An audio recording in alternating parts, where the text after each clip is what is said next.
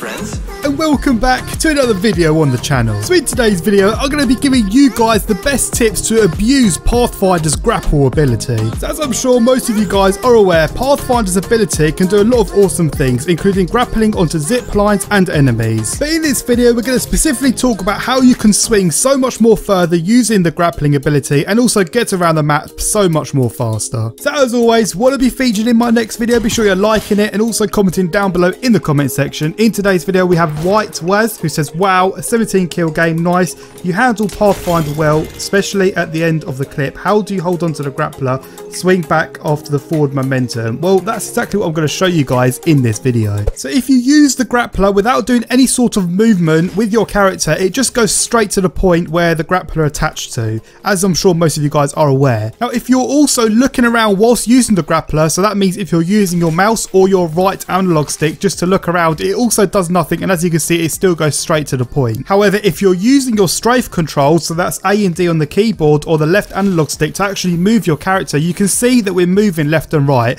and this is one of the crucial controls you need in order to swing far using Pathfinder. Now, the second crucial step is the jump. Now, let me speak to you guys in more detail about the jump, because you need to time the jump perfectly in order to swing far and gain that momentum. So you don't want to jump the second you press your grappler to launch. You want to time your jump just before the grappler actually attaches onto wherever you've set it. So don't press the ability button and the jump button at the same time. You want to press the ability button first, and almost when it's just about to attach, that's when you press the jump button. And after a bit of practice, you guys will get it spot on every single time. So before you grapple, you need to know where you're going to be swinging. Are you going to be swinging to the left side or the right side? Now, whichever side you're swinging, you want to make sure there's nothing actually blocking you, and you want to make sure it's quite an open area. After that, if you're swinging towards the left side, you want to make sure that your left analog is at 10 o'clock, and on keyboard and mouse, you want to make sure you're pressing forward and the strafe left keys. If you're swinging towards the right side, you want to make sure that your left analog stick is at 2 o'clock, and on keyboard and mouse, you want to make sure you're pressing forward and right strafe key. Now, this is where the important part comes in. Whilst you're actually doing this, you want to make sure you're using your right analog stick. If you're on keyboard and mouse, you want to use your mouse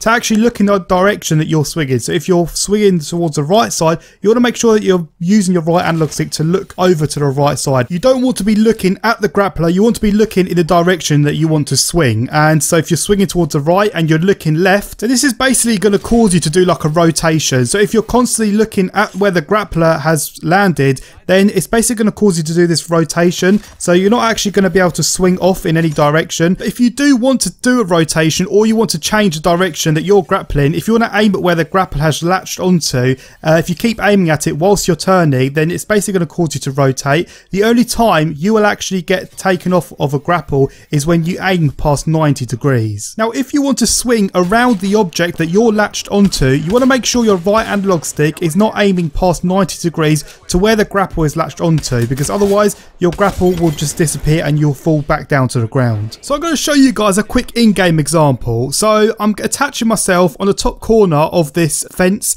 but I don't want to go straight over, and I want to swing my way around the fence to almost 3/4 of the way around. So what I do here is I use my ability, I use the grapple. As soon as my grapple is about to attach onto the fence, I then press the jump button, but also put my left analog to 2 o'clock at the exact same time. I hold that 2 o'clock position, but I'm also moving my right analog stick slightly to the left because I don't want to get cut off by that 90-degree cutoff point. If my plan was to go straight over, I'll then keep my right analog stick slightly to the right. If you're playing on keyboard and mouse, you want your mouse stick slightly on the right, because once you have hit more than 90 degrees, you will stop grappling. Now, one quick tip I want to give you guys when you're doing this, after you have latched off to the grapple and you're landing back down to the ground, if you want to hold crouch, you can actually slide so far if you're keeping that momentum. And as you guys can see from some of these clips, by me sliding, I'm sliding almost 3 or 4 times faster than you can currently slide in this game. With the right practice, you can really take advantage of this grapple technique in game. This is actually a really advanced tip, and it can take some practice. I mean, you're not going to get it straight away,